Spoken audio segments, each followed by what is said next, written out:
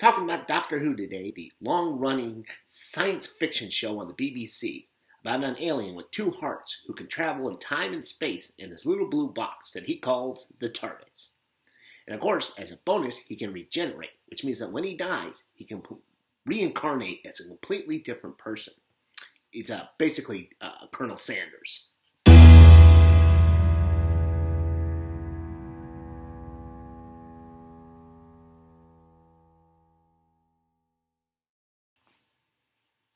And of course, the Doctor is going to be regenerating pretty soon here because the current actor who plays him, Peter Capaldi, he's calling it quits. So they're going to need another Doctor. And I have a few suggestions of who I think should be the next Doctor Who.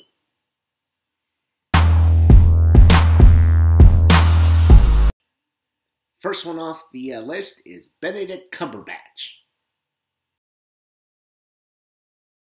Now, do I think that Doctor Strange is going to be playing Doctor Who anytime soon? No, I don't. But a man can dream. Next one is another suggestion I have that I think is a bit unlikely, but I'd still like to see it, and that is Patrick Stewart. You know, Patrick Stewart, he's done everything. He's been the captain of the Enterprise, and he's been Professor X. I'd like to see him take a shot at Doctor Who.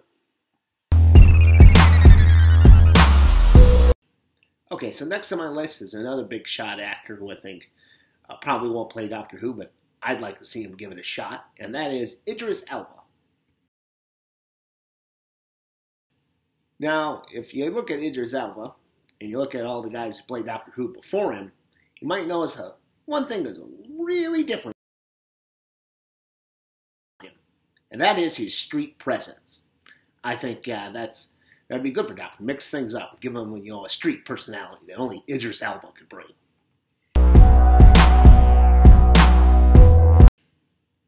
Now, Peter Capaldi said, as far as who he thinks should replace him, he said a woman. So I have a favorite of mine who I think would be a good Doctor Who, and the first female Doctor Who, and that is Emma Watson. I don't think I need to say any more. Let's give Hermione something to do. And speaking of Harry Potter, I'm going to say it once, I'll say it 100 times. Rupert Grint.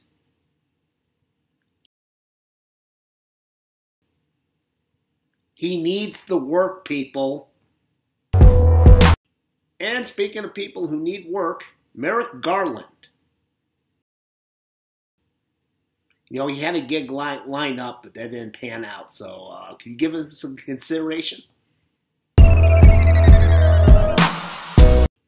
Next up, we have a guy who's already played Doctor Who, but he didn't play it in the TV show. He played it in one of the movies. Peter Cushing. Now, I know what you're saying, Peter Cushing, but he's been dead since the 1990s. How could he play Doctor Who? Well, you know what? Being dead didn't stop him from starring in Star Wars Rogue One. Next up is probably going to be my most controversial pick, and that is President Donald Trump.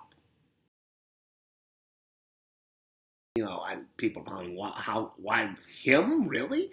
Well, you know what? He's done some acting before. He was in Home Alone 2. And I gotta say, his performance in that was stellar. He had a simple role. He was just some guy that Macaulay Culkin ran into in a hotel lobby and he gave him directions. But, you know, most people, they just would have played that off like a simple walk-on bit. But he stayed there and he looked at Macaulay Culkin even as, the character was moving away. And basically, I think he gave some thought to it. He said, well, if I ran into some kid in the hotel lobby and didn't know where the reception desk is, I think I'd be somewhat confused by this. I mean, who else would have thought to done that except for Donald Trump? And that's why I think he's missed his calling in life. Clearly, he's better suited as an actor instead of the leader of the free world. Now, if he was to take on Doctor Who, he would have to quit being the president. And, why not? I think Doctor Who is much more important and, much more respected than being the president. So I think maybe we should get on that, people. Start hashtagging Donald Trump. next Doctor Who, you know. Like I said, he'd have to quit the presidency and do this instead. Let's just give that some thought.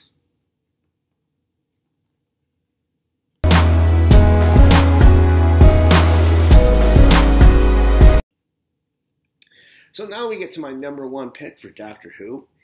And as I mentioned in the beginning of this, Doctor Who is a long-running science fiction show on the BBC. But it hasn't been on forever. It ran from the 1960s to the late 1980s, and then it went off the air. You know, people got tired of it. They tried to bring it back with a TV movie that failed miserably. But then one man, who I think understood Doctor Who more than anyone else, brought it back to life. And that is why my number one pick for Doctor Who is Russell T Davies. And those were my picks for Doctor Who.